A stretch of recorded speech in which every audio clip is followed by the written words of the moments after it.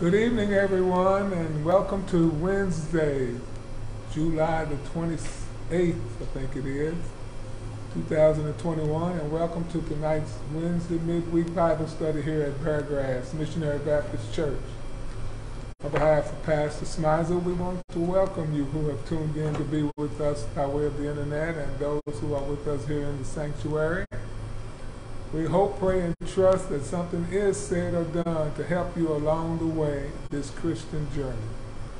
Tonight, our lesson will be the last lesson in our unit on faith and salvation. We've been talking for several weeks from the book of Romans, defending faith and salvation. We want to give you a solid foundation for your faith and salvation in Jesus Christ. We want to welcome Reverend Williams with us to open up with a word of prayer. Go ahead, Reverend Williams. Thank you, Reverend Dow. My brothers and sisters, let's bow our heads in prayer.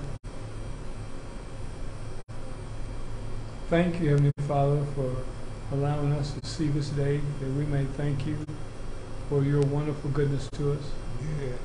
We bow before you, Heavenly Father, knowing that you are God and there is none other, that you are the Messiah, the Son of God, and you have sacrificed yourself that we may be saved, and that you are the Holy Spirit that guides us. We come this evening, Heavenly Father, to learn more of your word, that we may share it with others, and that we may put it into practice in our lives. We thank you, Heavenly Father, for the men and women that have stand up for the word of God, that have not let anyone to distort it or to make them be persuaded under something else. And we know, Heavenly Father, we're supposed to put our faith completely in you. There is no God but you. Yeah. And we pray to you in our Lord and Savior Jesus Christ's name. Amen. Amen. Thank you, Reverend Williams, for that opening prayer. As we look at our lesson tonight, we want to try to remember our focus, stay focused on what we're trying to do. Paul is making his comparison between grace and law.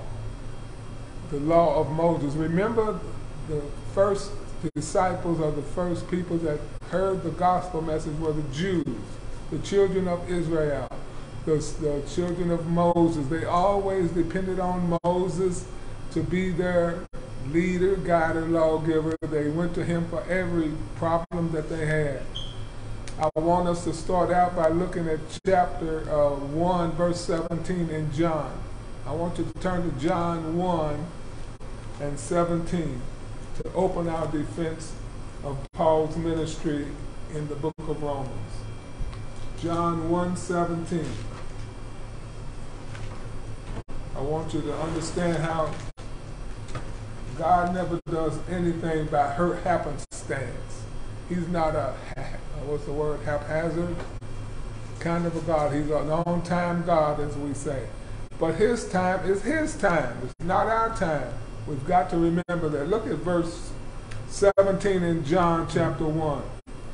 For the law was given by Moses, but grace and truth came by Jesus Christ. Keith, what do you think? It's so emphatic what John is saying here. I know John is not necessarily the part of our subject, but as Paul compares law with grace, we've got to see where both of them came from. The law came from Moses, but grace and truth came from Jesus Christ. What do you think about that, Keith? Well, I think that some people don't understand that when Moses went up on the mountain, he went up to receive the law from God. So therefore it was bound, it was strong, it was authentic, and there wasn't anything else that could stand in front of it. But yet, as time went on, others tried to put traditions ahead of the law, ahead of the commandments, and that would not stand. So John here is letting them know that Christ is the answer to the law, yes, that he's the one that we should rely upon and benefit from and be thankful for. Amen. Thank you so much for that, Keith. That's so true. Brothers and sisters, if you are working for your salvation, Our prayer is that you learn the difference between works and grace. Mm-hmm. If you don't know the difference, we hope, pray, and trust that one of us has something to say to help you to stop trying to work for your salvation and just work because you are saved. That's kind of the phrasing that we use. Don't work to be saved, work because you are saved. And that's part of what Paul is trying to get the new Christians to learn. Turn from Moses.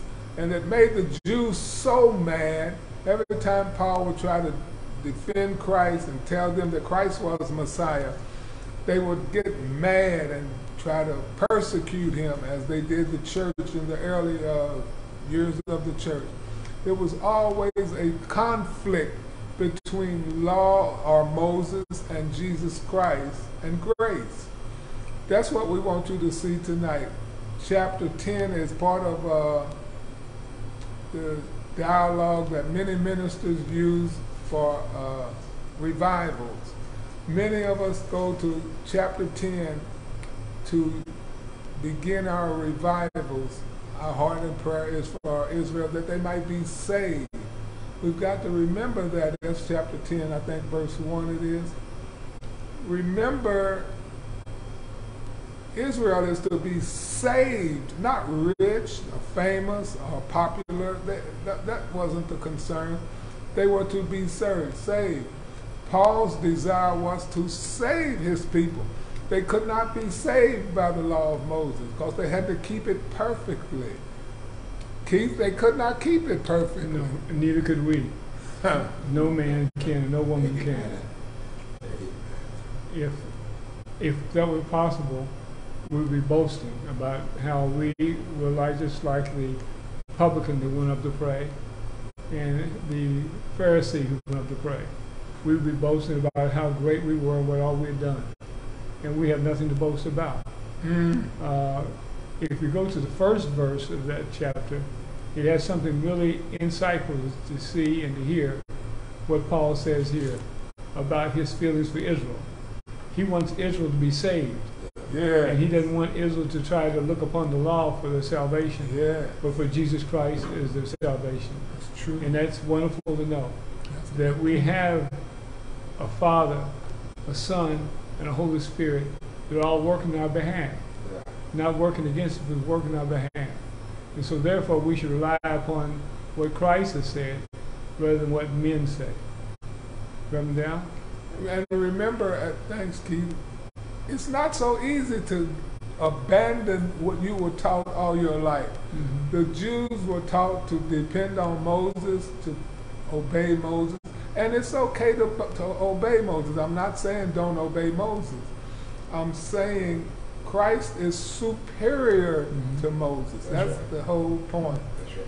You must remember to get the focus right, get the priority right. If you're going to do the work, but do the work for Christ's sake. Mm-hmm. We've got to remember that. Look at Romans chapter 10, verses 1 through 4. If you got your Bibles, turn to chapter 10 in Romans, because we're going to try to defend our position for tonight. We don't want you to believe and just believe. Oh, I just believe. No, we want to give you a reason to believe. God gives us a reason. He says, I think it's in Isaiah, come now, let us reason together. Yeah. Let's talk about it. He always is willing to listen to you talk. Again, we have said, it's one thing to question God. It's another thing to ask God questions. God is not afraid of our questions. But what we do, we want to question God because he doesn't answer when we want him to answer. We abandon the position and then talk about, well, God doesn't answer my prayer. Yes, he does. He doesn't. You just don't like the answer. That's what it is. So listen to Romans chapter 10, verses 1 through 4. Paul is saying, brethren, my heart's desire and prayer to God for Israel is that they might be saved, for I bear them record that they have a zeal of God, but not according to knowledge. Notice what Paul is saying. They have a zeal. It's okay to have zeal. You've got to have zeal in the right way. It's one thing to just believe. Whole bunch of people believe. They've got a zeal for their God, whatever their God is. They go out there and try to defend their God. They try to get converts to their side if that's what they like. But Paul is saying, not according to knowledge. Verse 3, for they being ignorant of God's righteousness. It's proper for God, if that's what he wants to do, if he wants to change the dispensation from law to grace, he's got a right to do that, especially since Christ has died. God has moved the dispensation from law to grace. Verse 3 again, for they being ignorant of God's righteousness and going about to establish their own righteousness. As Keith has already said, you could not keep the law. You try to establish your own law. You can't satisfy God by trying to keep your own law. You can do the best you can, and still it's going to come up short. They have not submitted themselves unto the righteousness of God. For Christ is the end. Christ is the end. Once Christ has come and finished his ministry, he said it is finished. The whole work of salvation was finished right there. Christ is the end of the law for righteousness. And to whom? Not just to the Jews, to everyone that believeth. Anybody. He's opened the door. He's opened the gate to everybody, not just the Jews. We have taught in the past to the Jew first, but also to the Greek. It's not that he exempts Greeks being Gentiles, of course, to the Jew first and also to the Gentiles. God's plan is on schedule. He offered salvation to the Jews. The Jews rejected it, and then Paul said, from henceforth I go to the Gentiles. I'm tired of trying to minister to you all. So I'm going to turn to someone who will receive the gospel. Keith, you got any points on that? You hit it really, the nail with the hammer twice. When you said righteousness and when you said the law, you hit it twice.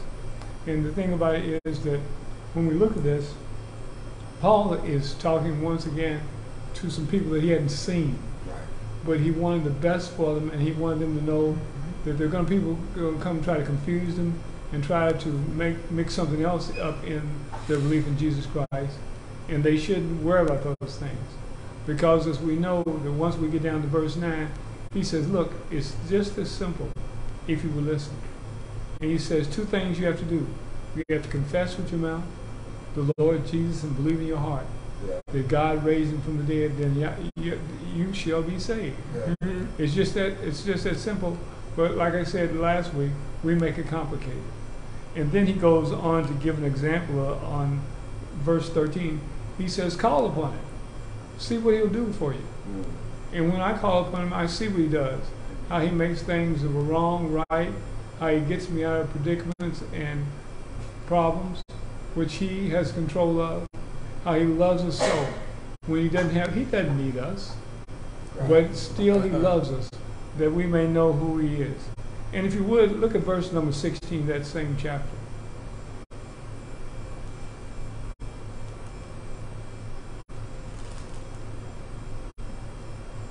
But they have not all obeyed the gospel. For Isaiah said, Lord, who has believed our report? And we all know that Isaiah chapter 53 is speaking of Jesus and the people's unbelief and how Jesus has suffered for us. But yet there are still some that will not believe except Jesus Christ. We miss our opportunity by rejecting him. And we don't want anything that causes us to miss that opportunity. Mm-hmm. Christ is the answer. And then going back to that verse number 9, some people were saying, as Gnostics is what they call them, that to be saved you had to have Jesus, but you also had to have these additional things. And Paul was confirming what Jesus had said already. No, you don't need any additional things. Only thing you need to do is to believe and confess with your mouth. Believe and confess with your mouth. And it's done. And that's wonderful to know. That's all we stand in need of. Excellent points, Reverend Williams. again, Paul's argument is the superiority of Christ to the law. If we can get you to understand that much, I think we've done a good deed for the day. I want us to look back at verses 5 and 6 and 7 to see how Paul presents an argument, a question period, that has already been answered. Look at verse 5, 6, and 7. For Moses describes the righteousness which is of the law. If you're going to try to keep the law, Paul tells you that Moses has already described what the righteousness of the law is. And he's going to tell you how it is again. He says, the man that doeth those things shall live by them. You have to live by every word of the law if you're going to try to keep the law. And it's impossible for us to do. The Jews couldn't do it. That's why they were rejected.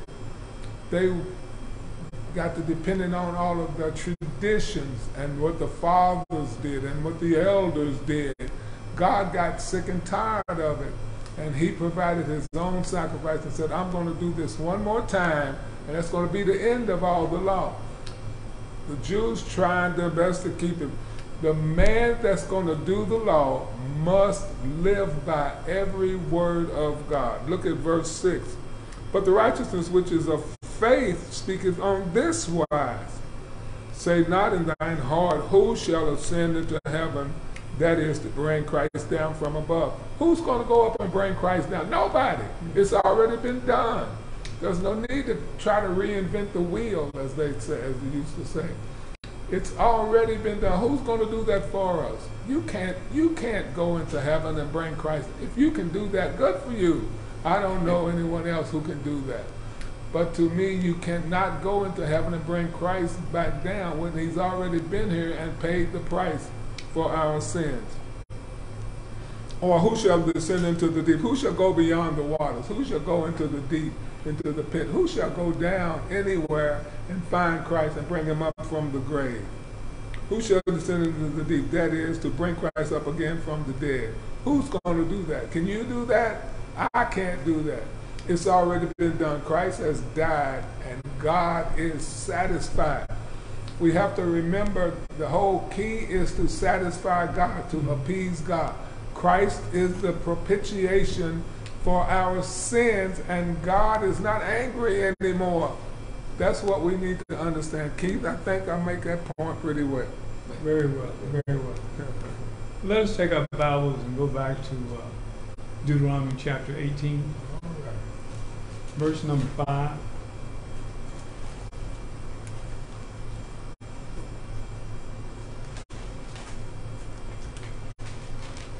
Moses is speaking of the future. What's going to happen in the future? All right.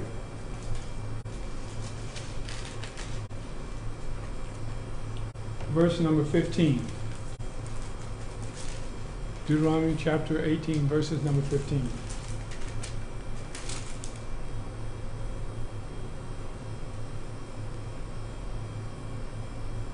And the Lord thy God shall raise unto thee a prophet from the midst of thee, of thy brethren, like unto me. Unto him will you shall hearken.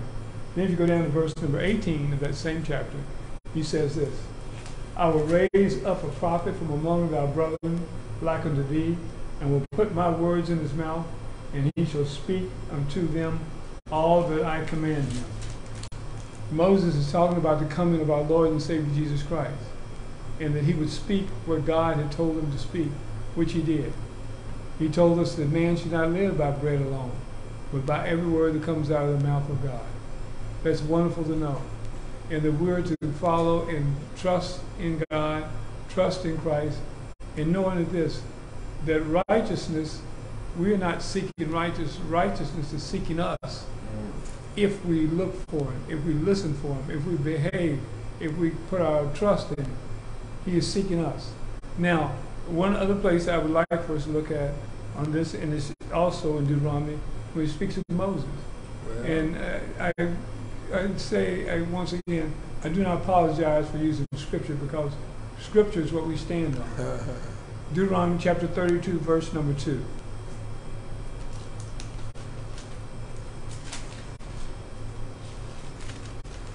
Moses is giving his last instructions to the Israelites before he dies, and he wants them to stay strong in this.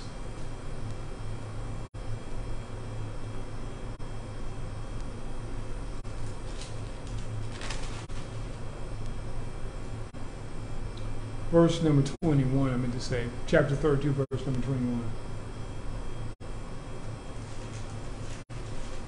God is speaking here. And they have moved me to jealousy, and they have moved me to jealousy with that which is not God. They have provoked me to anger with their own vanities.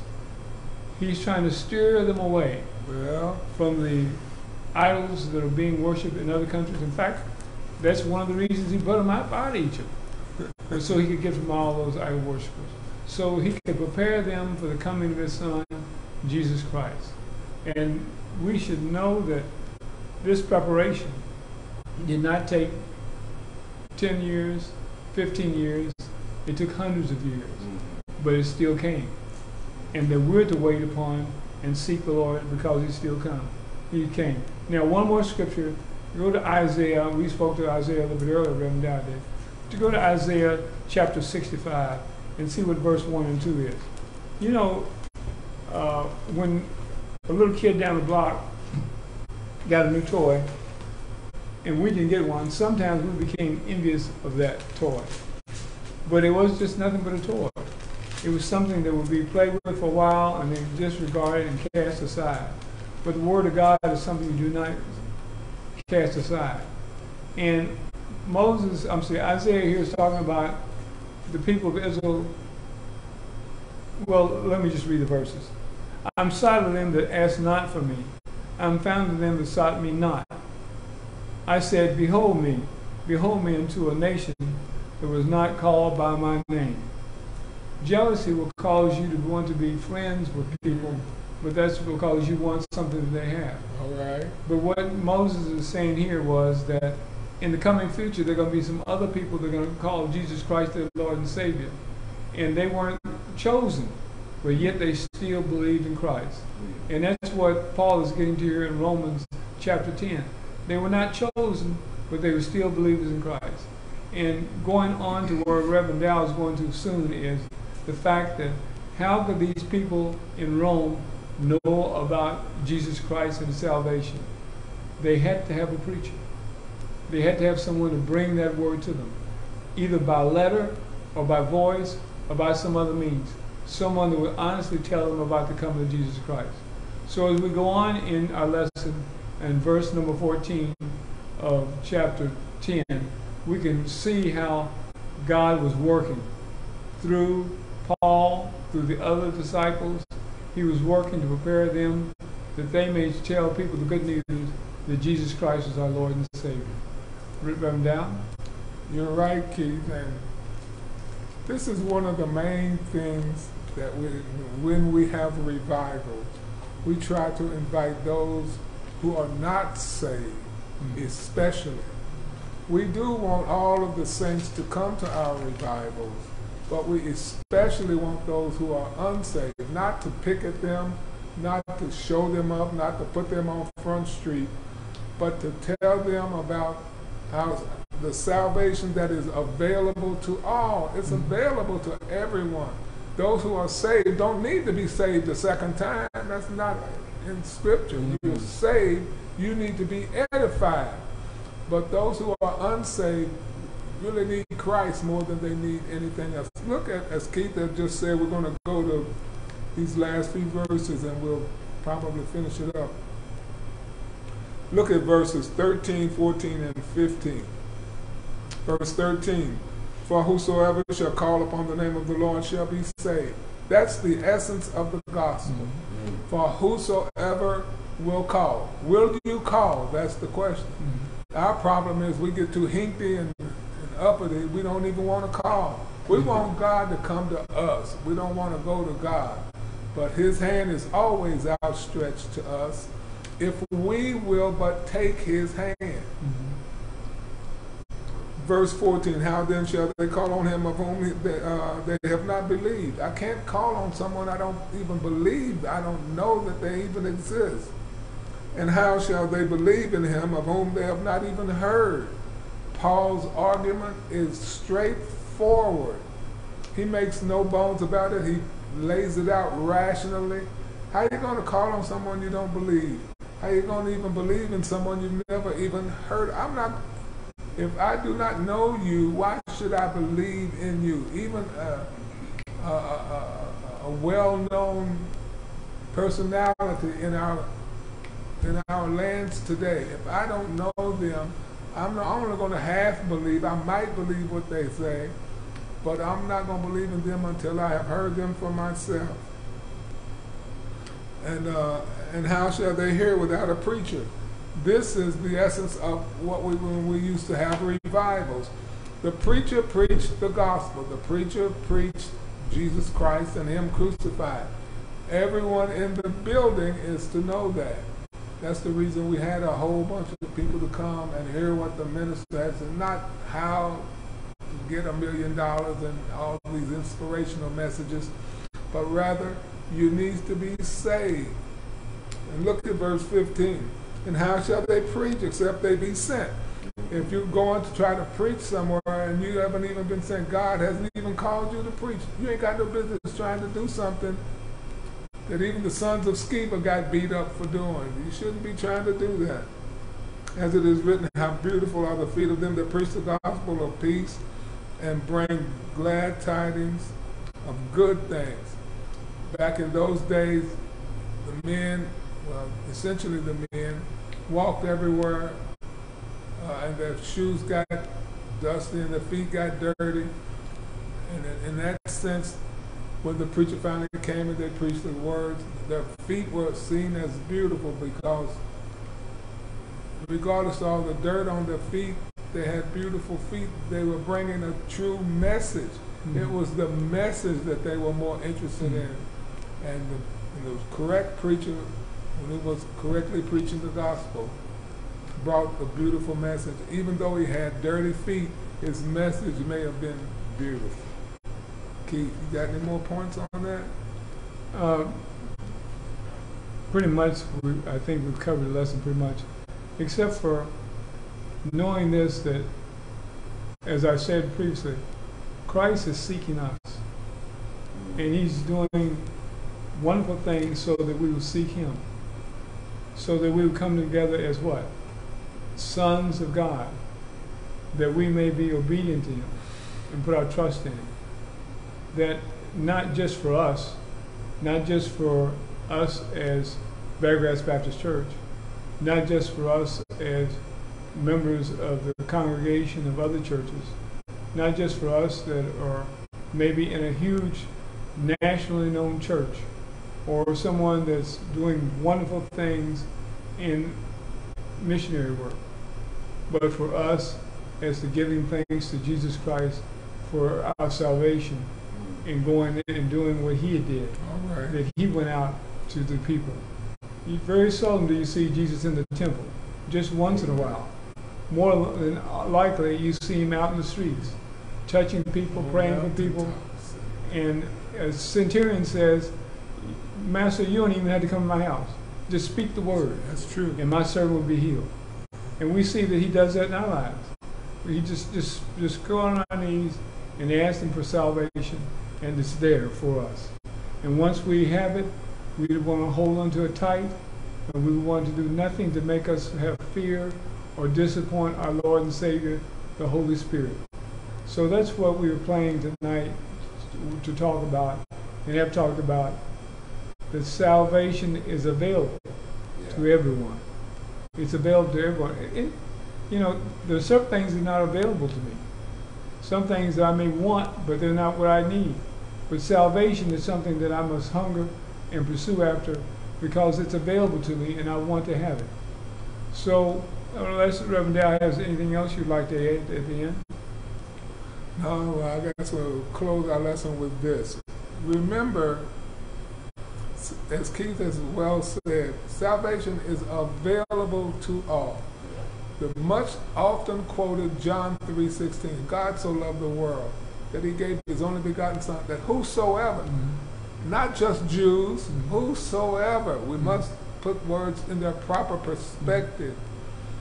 We have memorized that verse. We have recited that verse over and over, but do we really understand that verse? God loves you.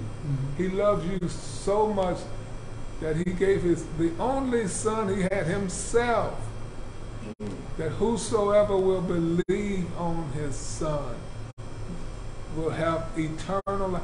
Who else is offering you eternal life? Answer that question for me. Nobody else can offer. All men can offer you riches, palaces, airplanes. You may get a jet. Maybe you fly around the world in a jet. That's good for you. Bravo, all of that. But you can't get eternal life anywhere but from God. God is the only one can give eternal life. And even in that, he only gives it to those who believe in his son. The gift that his son gave when he hung, bled, and died on Calvary's cross, he was paying the price for sin for you and for me. John 3:16 is a much beloved verse. We should hold on to that with all that we have. So, salvation is available to you if you have never accepted Christ. Always. And I encourage you tonight, and Keith encourages you tonight, come to Christ as soon as you can, like yesterday. Come to Christ now. In the midst of all the trials and tribulations that are going on in our world, men don't know what to do. They don't know what they are doing. We think we're doing good. We're not even trying to get to Christ. We're trying to tell Christians they got to do this, they got to do that. You don't have to do anything but come to Christ. If you can trust him with the remainder of your life and live and work for him, you will be saved. That's what he said. Just come to him, give your life to him, work for him, work with him and other Christians. You will be saved. There's no doubt about it. Put your trust there. Our whole unit has been about faith and salvation. You've got to remember, salvation is only offered to those who believe. If you do not believe, you need to begin to believe. We're going to close out with a word of prayer. I'm going to say a prayer. Okay? Thank you, Heavenly Father. We pray this evening at the close of our study for tonight. John 3:16 tells us that you love us in spite of us. You knew what we needed. We brag and we give other reasons and we latch on to other things, but God so loved us that he gave his only begotten Son, that whosoever would believe in him won't perish. We can't perish. Once we have come to Christ, perishing is out of the picture. We thank you so much for loving us so much as to save us and give us salvation. Thank you for your servant Paul, oh God, who has laid it out so clearly for us to understand. If we would just do as he said, we can't go into heaven and bring Christ down. We can't descend into the deep and bring Christ up. What we can do is believe in the word that has already been given and keep us forever in your care, we pray, as we close out tonight's study. In Jesus' name and for his sake, amen. Amen. Thank you all for being with us. Keith? Thank you for joining us this evening. And please keep Romans chapter 10, verse 9 in your heart and mind for those that have not been saved, those not be called. If you would just do that, make confession to him, he will save you. Thank you. Good night, everyone. Hope to see you Sunday morning in service.